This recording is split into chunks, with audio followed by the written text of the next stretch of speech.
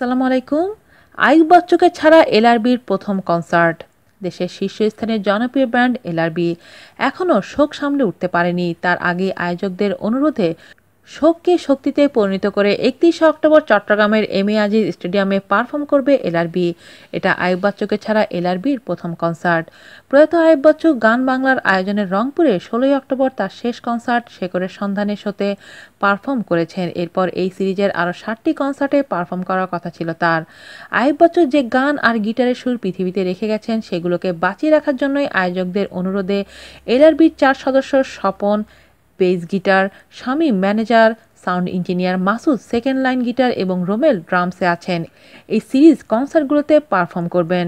কনসার্টে চলো বদলে যায় এবং উড়াল দিব আকাশে গান দুটি ট্রিবিউট হিসেবে বাজাবেন তারা। 18 অক্টোবর বৃহস্পতিবার সকালে নিজ বাসায় অসুস্থ হয়ে পড়লে স্কয়ার হাসপাতালে নিয়ে আসা হয় আইয়ুব বাচ্চুকে। তখন তিনি অচেতন ছিলেন।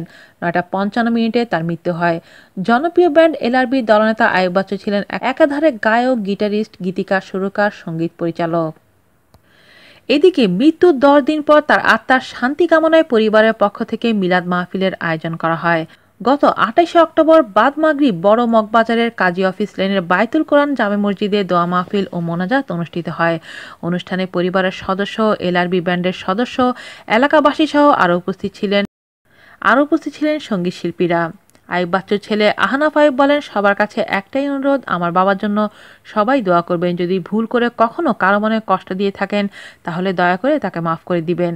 তার গানের মাধ্যমে তাকে ভালোবেসেছেন, তার গানের মাধ্যমেই তাকে সারা জীবন মনে রাখবেন। আজ এ পর্যন্তই। আল্লাহ হাফেজ।